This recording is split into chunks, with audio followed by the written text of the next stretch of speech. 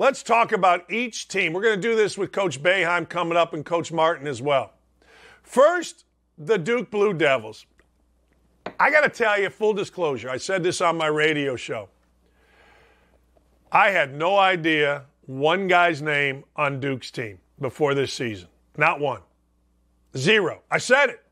Look, I'm not doing college basketball games, so I didn't study college basketball teams.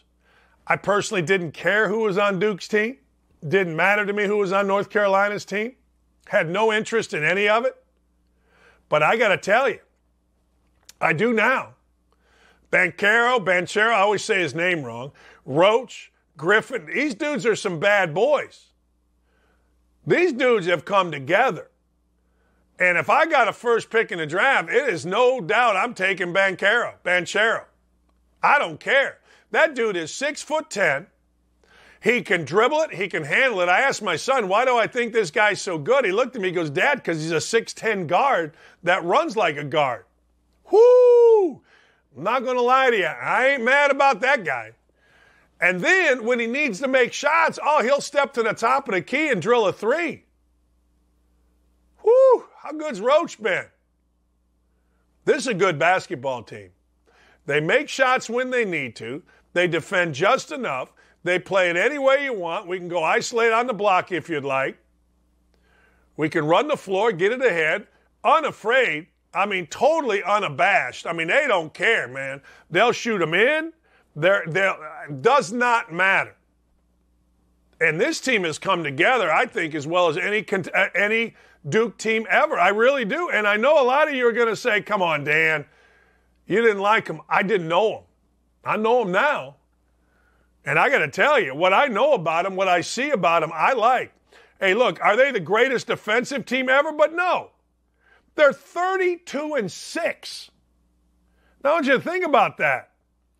32-6. Duke fans, you owe me an apology. Come on.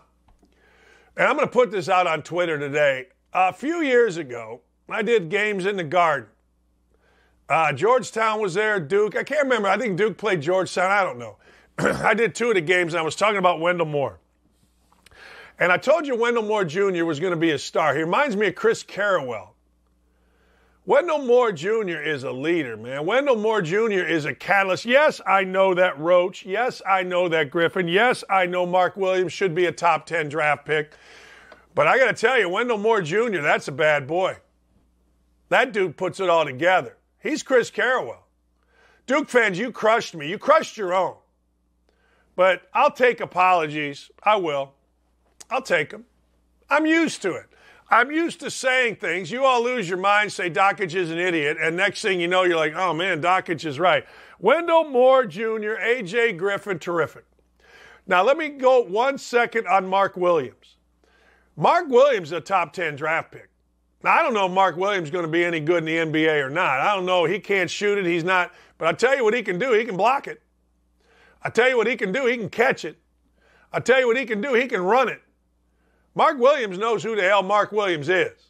And I'm all in on Mark Williams. Love him. I thought he was the MVP of the game the other day. Everybody else doing their thing offensively. I thought Mark Williams defensively was the most valuable player for Duke to get to the Final Four. Don't at me, people. North Carolina, UNC. Man, I'm sitting here in Indiana, and we got Indiana fans and blogger boys talking about TikTok videos, talking about how Brady Manick has a TikTok video and I criticize Indiana. Let me explain something to you. You can have TikTok, Twitter, Snapchat, Facebook, Bumble, Christian Singles, Big Daddy Mingles. I don't give a damn what you do. Tinder. I don't care what you do. If you play like Brady Manick. Now, Brady Manick's dropped 28, whatever. Our TikTok guy went over at Indiana. Brady Manick decided, I'm wearing a Carolina jersey. Dawson Garcia, who was a McDonald's All-American, think of what's happened here at North Carolina. Dawson Garcia out in the middle of the year So they bring Brady Manick in. All he does is basically lead them in many ways to the Final Four. 29 in the game, 26 in the game, 19 in the game. I mean, he absolutely kicked the living hell out of basically the 4 teams they've played. You can TikTok, you can do whatever the hell you want in my world. But if you go over it, how about you get in the gym if you're an Indiana player? That's a personal thing. But anyway, let's talk another personal thing. First year in the program. People say, well, Hubert Davis was left all kind of talent. Okay. Well, let's think about that talent. First, an All-American, Garrison Brooks, decides he's not coming back. Garrison Brooks ended up going to Mississippi State. Think about this for a second. Walker Kessler, who was a first-team All-American, said, no, I'm going to Auburn. And he became a first-team All-American. Now, Kessler wasn't a first-team All-American at UNC. So those 2 guys leave. Think about this for a second. When your team, in my case, Indiana, when the fans are making an excuse, you got a first-year coach, Hubert Davis, taking over for a legend. You lose Dawson Garcia to health problems, mental health problems, whatever it was in the middle of the year. You get this kid, Brady Manick, who did not play very well at the beginning of the year. Next thing you know, you roll everyone. Now, they got a little lucky, let's be honest. Playing St. Peter's and not Kentucky or Purdue, that's a little different. Don't get me wrong, but you play who's in front of you, right?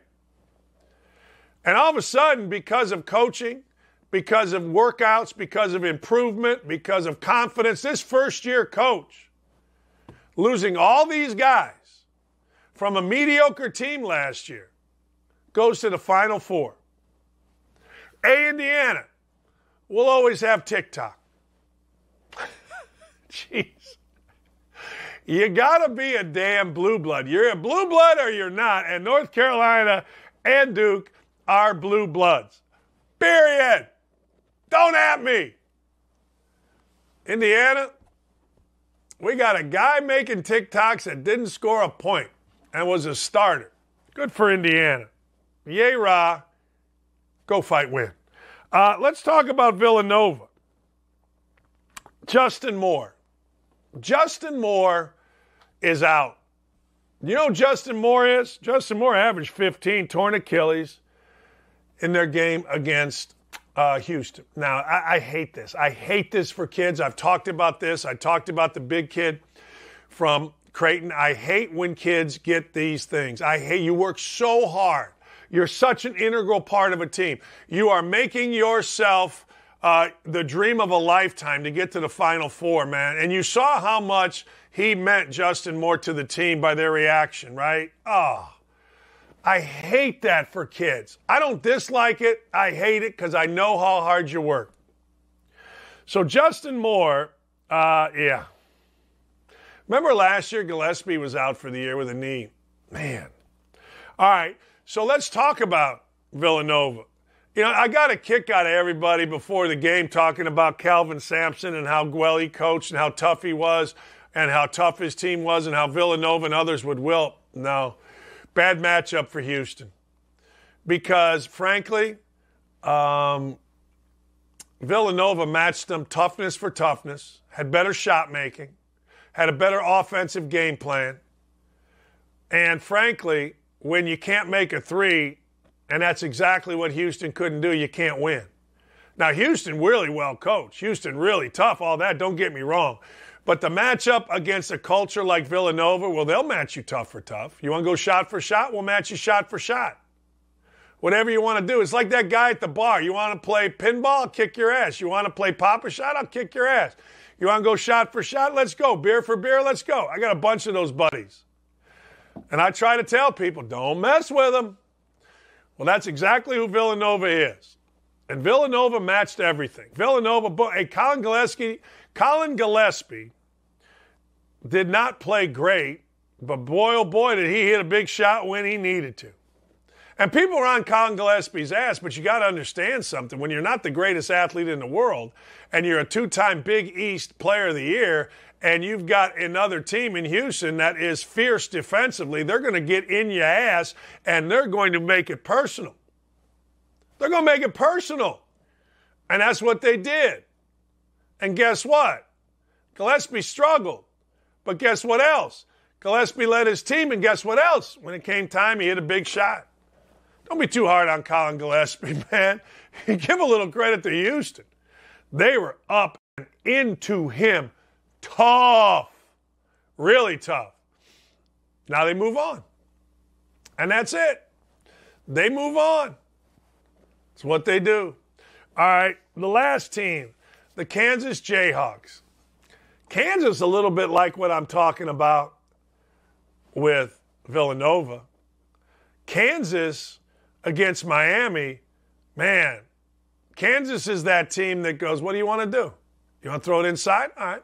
Want to shoot it in? Abaji? Let's go. It's what they do. Here's the deal. I said this on a video, and I bet it. I bet David McCormick over 9.5 points. Why? Because I figured, number one, well, Bill Self's always been an inside-oriented guy. And number two, if you're going to beat Miami, you had to go inside to beat him. I mean, it just did. And three, Bill Self's a really smart guy, and he'll figure that out. So I'm screaming yesterday on social media, throw the ball inside. First half, first play, they got it into McCormick, turn around, boom. And then they started dribbling. And Bill Self said it. I love coaches' timeouts. If you pay attention, they'll tell you something if you know what you're looking for. He said, yeah, all of a sudden we just started dribbling and shooting. No pass, one pass. He wasn't wrong. The next thing you know, down 6. Start the second half. Bill Self takes over. Boom, boom, boom. We're going inside. McCormick has 12 by the first TV timeout. My toes are tapping, but so is Kansas. And then Kansas got in that booty. Got stifling. Next thing you know, boom, jacking up threes, Miami, and the coach Larinaga playing for your grandpa is done. Done. D-U-N, done. And at the end of the day, there you go. That's what happens. When you get blue blood programs, when you get programs that are just special, you put the jersey on, you're supposed to win, you get games like yesterday, where there's no way North Carolina's going to lose, Duke's going to win, you know Kansas is making a comeback in the second half, and Villanova against a really good team not only survives, but fights its way through literally. And I loved every minute of it. I did. I thought it was absolutely great. I'm going to miss this tournament. Not only are we making so much money on it, and this week, tomorrow, we're going to preview the women's tournament because I'm into that too. Man, I watched South Carolina. Holy cow. 80-50 over Creighton.